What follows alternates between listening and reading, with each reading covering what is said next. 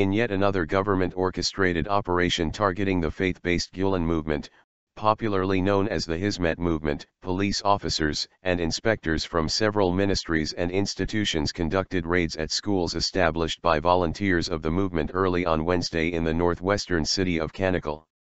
According to the Cihan news agency, the police did not let anyone enter the buildings of several private schools, including prep schools, during the inspections.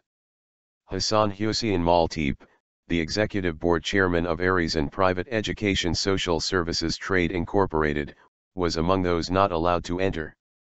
Waiting in front of the Gökkuşağı Education Institution for some time, Maltepe said, "They police officers shut the door in my face. I had no idea what was going on. When I came here, I saw police officers at the door of the institution. I also saw their vehicles. We don't know what is going on." On August 4, at least 300 police officers from smuggling and organized crime units coupled with dozens of government inspectors also raided Gülen-inspired schools in the city of Aksaray in central Anatolia. Several inspectors from various ministries and other government institutions carried out inspections at 3 locations of the Gülen-inspired Burke College with police on August 5.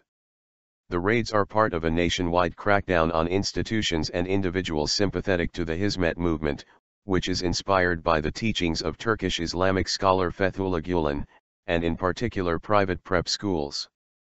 President Recep Tayyip Erdogan accused the Gülen movement of orchestrating a graft investigation that implicated him and his inner circle. The Gülen movement denies the charges. Since the allegations surfaced nearly 2 years ago, the authorities have escalated raids, shutting down or defaming institutions or individuals close to the movement, as part of a witch hunt being carried out against the group. Erdogan himself said in reference to a variety of actions taken against the movement, "If reassigning individuals who betray this country is called a witch hunt, then yes, we will carry out this witch hunt," while delivering a speech at the 22nd consultation and assessment meeting of his Justice and Development Party, AK Party, in Afyonkarahisar in May 2014.